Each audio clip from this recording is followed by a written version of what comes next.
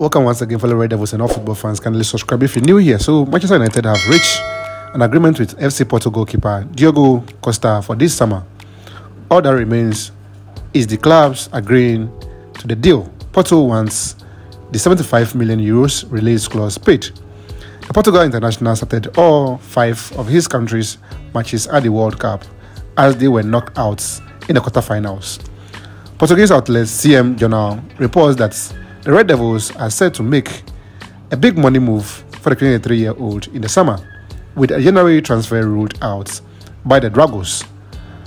The report claims that the player's agent Jorge Mendes has begun working on a deal to bring his client to the Premier League, with a 75 million euros release clause in Costa's new contract being the only significant stumbling block. David De Gea's future at Old Trafford is still unresolved, although renewal talks have begun, and the Spaniard recently claimed that he hopes to retire at the club.